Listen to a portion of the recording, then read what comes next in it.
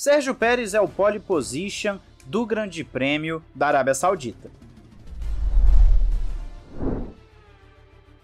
Olá, amigo do Ressaca Fórmula 1, seja bem-vindo a mais um vídeo. Eu sou Matheus Pucci, vamos falar sobre esse Quali que teve sim algumas surpresas. Vamos começar então já olhando para a tabela de tempos. Logan Sargent, Lando Norris, De Vries, Albon e Tsunoda ficaram no Q1, 2 AlphaTauri, 2 Williams e uma McLaren, sendo que o Norris, obviamente, aqui é a grande surpresa, ele não saiu para fazer sua última volta, o que é uma pena, a McLaren não vive o seu melhor momento. Já no Q2 perdemos Verstappen, Bottas, Magnussen, Zhou e Hülkenberg, 2 As, 2 Alfa Romeo e uma Red Bull, sendo que o Verstappen teve problemas e não se sabe ainda até o momento da gravação do vídeo se ele vai ser punido ou não para amanhã. Pode ser que você esteja vendo num período que a Red Bull já confirmou uma punição ou que não vai ser punido, mas existe essa possibilidade de acordo com o que está sendo falado. Então o Verstappen teve problemas, a princípio sai na 15ª posição, vai ter que fazer corrida de recuperação, eu não duvido que ele vença a prova, mas ainda assim nós temos que ficar de olho em termos de posição de grid, se não vai ter batida, alguma coisa. No Q3, Gasly, Piastri, Hamilton, Ocon, Stroll fizeram o 10º ao 6º, sendo que o Sainz sai em 5º, Russell, um bom quali em 4º, e aí nós temos os 3 primeiros, Alonso, Leclerc e Perez. Esses 3 ficaram separados aí, o Leclerc a 1/10 do Perez e o Alonso a 4/10 do Perez. Eu diria que se fosse o Verstappen, essa diferença seria maior, tá? Já que o Verstappen estava andando o final de semana inteiro de 4 a 5 décimos mais rápido que o Perez, seria um banho do Verstappen, mas enfim, aí é um outro assunto. Nós temos o Perez como pole position do Grande Prêmio. Eu tenho aqui a volta do Alonso e do Perez, infelizmente eu não consegui a do Leclerc, então vou ficar devendo para vocês. Vamos ver o comparativo como ficou? Aí em cima para você vai aparecer aquele gráficozinho de tempo, né, de delta e de velocidade, para a gente poder comparar. Então vamos lá. Eles estão na reta principal aqui, como vocês podem ver. O Sergio Perez abre uma vantagem enorme em termos de velocidade. Quando você olha aqui, você deve estar pensando, olha só a diferença. É uma diferença de 10 km. O Perez chegou a 329 contra 319 do Alonso. E aí, quando eles freiam, você vê que tem toda a frenagem aqui praticamente idêntica dos dois. Essa diferença que o Perez construiu na reta, ela acaba aqui. O Alonso chega a ficar um pelinho na frente, e esse pelinho eu te falo quanto é. 1 milésimo, eu tava olhando lá, 1 milésimo o Alonso ficou à frente do Perez aqui. Só que eles vão fazer a saída da curva, né? Ele tem esse apex aqui, essa parte lenta, e aí eles vão fazer a saída da curva e vão para o próximo ponto, que é justamente esse aqui, ó. Colocou para o lado, você vê que tem uma leve redução aqui, justamente nessa curva. Olha a aceleração do Alonso, ela é um pouco mais rápida, ele sai mais rápido da curva do que o Perez. O Perez tem uma aceleração mais lenta e os dois vão acelerando gradualmente para poder sair da curva. Vamos fazer esse períodozinho aqui, ó, que você perde um pouquinho de velocidade, o que é normal. E aí vão prosseguir para a próxima curva que perde mais velocidade. Estão indo para a curva que vai perder bastante velocidade aqui, ó. Nesse ponto aqui, eles vão começar a frear para vir para essa curva para a esquerda, que é justamente esse trecho que eu estou passando o mouse. Esse trecho é importante.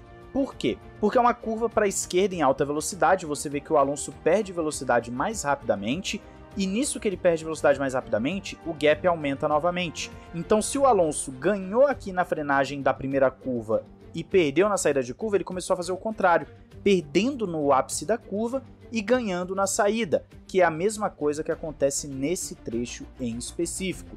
Então aqui eles vão fazer a curva, como você pode ver, faz a curva para a esquerda, tem mais uma aceleração forte vindo, e aí vai ter mais uma frenagem um pouquinho mais brusca, porque eles precisam justamente fazer esse contorno direita e esquerda, e aqui é onde eles perdem essa velocidade toda. É nesse trecho em que você vê que o Alonso mais uma vez freia antes, perde velocidade mais rápido, enquanto o Perez vai chegar lá no fundo do freio, ó, ele vai perder mais velocidade depois do Alonso, então o Alonso sacrifica a entrada para ter uma melhor saída, mais uma vez perdendo tempo no apex e ganhando na saída. Só que aqui nós temos um trecho de aceleração plena, e é por isso que o Perez começa a abrir tanto. Aqui você está vendo no gráfico que o Perez começa a abrir absurdamente, que é quando chega a famosa curva 22, que é essa aqui, ó. Virou para a esquerda, você vê que o Alonso aqui está fazendo a curva, ele está um pouquinho mais longe já do Perez, do final do muro aqui, que está na câmera do capacete do Alonso. Infelizmente nós não temos acesso a um board por fora, né, nesse trecho, mas o Perez já está na frente, que é onde você vê aqui, ó. O Perez já está à frente, já está cerca de 2 décimos à frente, 1 décimo e tanto, quase 2, à frente do Alonso. E essa vai ser a parte em que eles passam na 22, que é um ponto bem agressivo, passando em cima da zebra, conforme mostrei para vocês no vídeo de expectativas com o board. E aí, mais um trecho de aceleração plena para vir então a frenagem da última curva. A frenagem da última curva é uma frenagem forte, você vê que o Alonso pega um pouquinho de tráfego ali, o Perez também. Olha só, o Perez vai lá, coloca o pneu bem lá dentro, assim como o Alonso também já começa a virar o volante. Por essa câmera a gente pensa que ele vai bater, né? Que ele não vai passar do ponto aqui no muro. E é justamente no ápice dessa curva que chega a maior diferença. Isso aqui vai estar na casa dos 6 décimos mais ou menos de diferença entre ambos. O Alonso mais uma vez não consegue acompanhar a velocidade de reta do Perez e mais uma vez freia antes para ter uma saída melhor. Então a velocidade de reta da Red Bull fez ele ganhar pelo menos uns 3 décimos nessa volta em cima do Alonso. Saiu da curva, os dois fizeram muito bem, e aí nós temos o final da volta com essa diferença de 4 décimos, quase 5 décimos entre Perez e Alonso. Eu quero saber se você gostou desse comparativo, se você quer ver mais vezes ou se ficou estranho. Mas enfim, o ponto principal aqui é, nós temos uma Red Bull que atendeu a expectativa, fez a pole position, e nós temos também uma Ferrari que atendeu a expectativa com o Charles Leclerc ficando em segundo e a Aston Martin em terceiro. Era o que eu tinha falado no vídeo de ontem basicamente e também nas redes sociais. Só que o detalhe é o ritmo de corrida. A princípio a Red Bull tem um ritmo de corrida mais constante, conforme também mostramos para vocês no vídeo do treino livre.